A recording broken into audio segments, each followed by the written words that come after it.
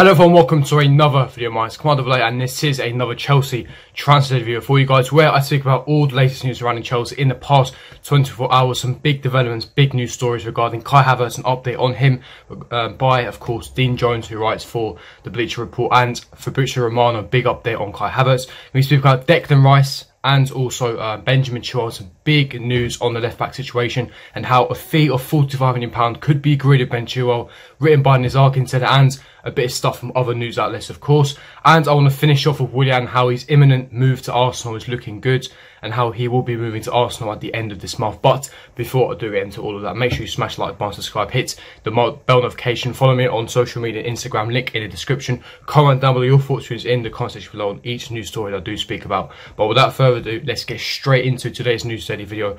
Now, starting off with Kai Havertz, the big story. Kai Havertz is imminent.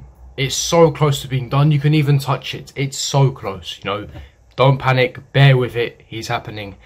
Deals like these take a bit of time. You know, I stressed this months ago when we linked to him. If a deal whatever to materialise for Kai Havertz, which is going to happen, it would take months and weeks because it's a mega deal. It's going to be the biggest, signing in our history when it comes to finances. Our most expensive signing in our history. It takes time, negotiations, agreeing a fee, documents, paperwork, medicals, agreeing personal terms and stuff. It takes time. Now, what's interesting is what Fabricio Romano said. Of course, here we go, merchant, the most reliable news reporter on social media, and he was on a podcast. And I'm going to summarise what he said on the podcast regarding the Kai Havertz situation. All he said was, in his words, Havertz is trying to join Chelsea. The price of Chelsea are going to offer Leverkusen is €80 million, also with similar to the Sancho deal of bonuses and instalments. As Leverkusen are in Europe, the deal needs time. I think it's possible in the next week. So next week's meaning, 2 to 3 weeks time. Hopefully, as I record this video today, 6th of August, hopefully by the end of August, easily before the start of the season, but by the end of this month, Kai Havertz should be wearing a blue shirt. Hopefully it will be done. Like I said, because the only problem is the price gap valuation. Purse terms are done, documents, paperwork are done, agent fees have been agreed, the photography, the marketing, everything has been done. Everything is ready. He's trying to push for Chelsea. He's already stressed that he wants to leave Bayer Leverkusen, so Leverkusen are in a weak negotiation position, and he's desperate to move for Chelsea, and he will force a move if he has to, but that is the last resort.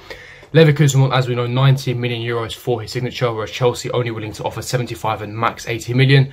But I think we will agree £80 million with, some bonuses, some instalments added on top of that. If Havertz performs at the required level, he will obviously trigger and activate those bonuses, and those bonuses will pay Leverkusen at a later date. But hopefully, including add-ons and bonuses, a deal should come around €80 million, making him our most expensive ever signing in Chelsea Football Club's history, and of course a marquee world-class generational talent, elite talent. But it's going to happen. Now, obviously, there are a few stumbling blocks as well, which I'll get into what Dean Jones reported for the Bleacher Report. And he said there is an expectation that Kai Havertz will join Chelsea as soon as Bayer Leverkusen's UEFA Europa League campaign is over. Now, tonight, as I record this tonight, Leverkusen are playing against Rangers in their round of 16 Europa League campaign, and Havertz will be playing. So if you guys want to go watch Havertz, he will be playing this evening, so go and check him out. Leverkusen are 3-1 up from the first leg, and of course, what we need is, if Leverkusen finish Europa League campaign even earlier, then that does mean that Kai Havertz will be moving to us a lot sooner, because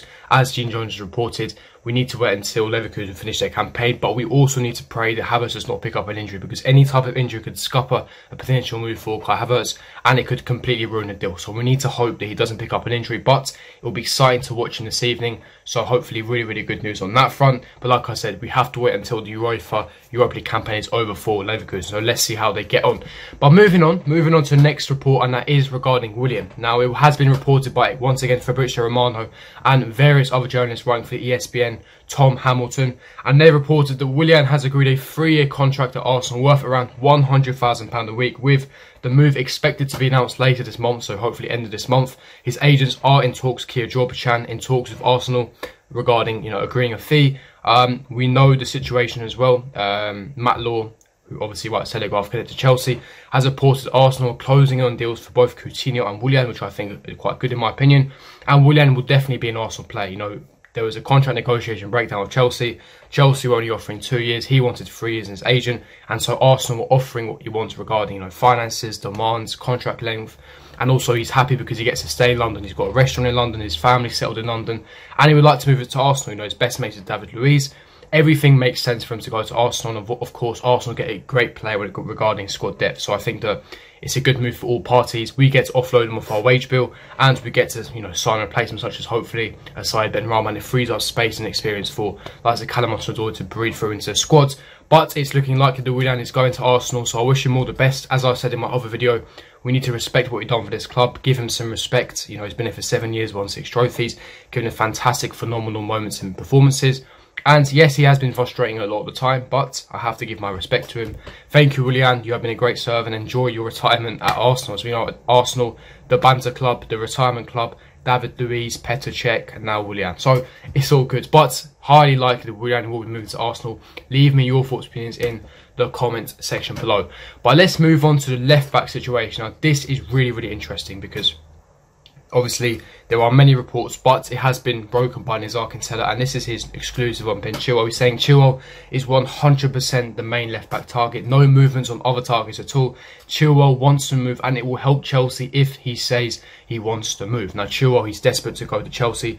He's gonna, you know, potentially hand in a transfer request. He wants to work under Lampard. He's desperate to move to Chelsea, and we know Lampard is adamant that he wants Chilwell at Chelsea as his first left back choice. Now, what's interesting is, as we know, Leicester wanted £80 million according to Matt Law.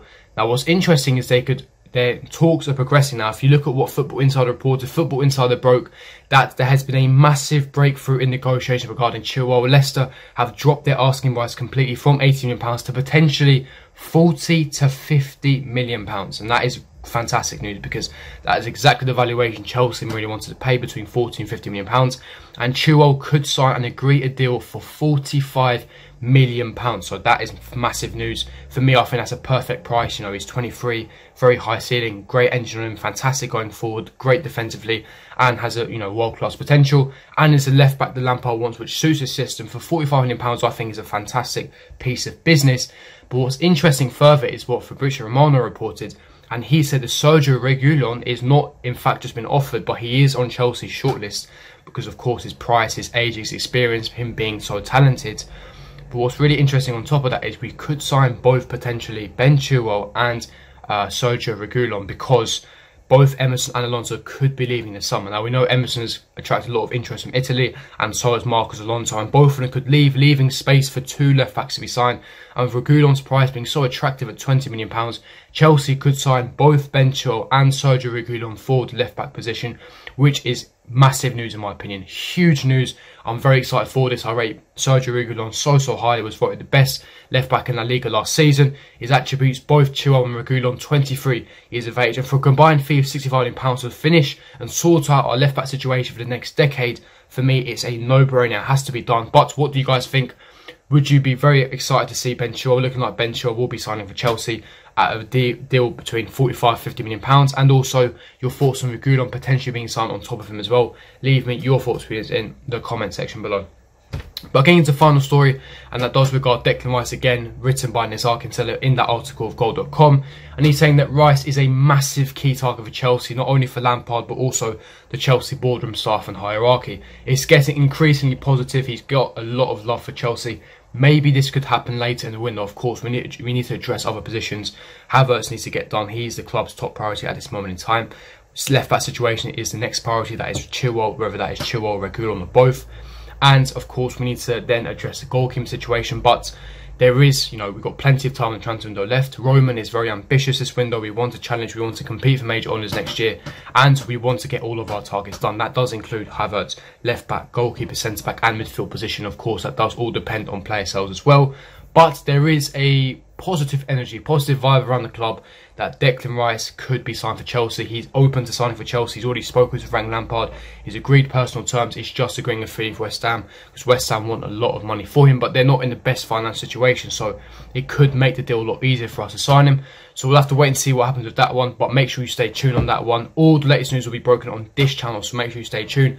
Smash the like button if you did enjoy this video. Make sure you subscribe to my channel if you're not on here. Hit the bell notification and comment down below your thoughts in the comment section below. But without further ado, I'll be leaving you guys. See you guys for my next video. Peace.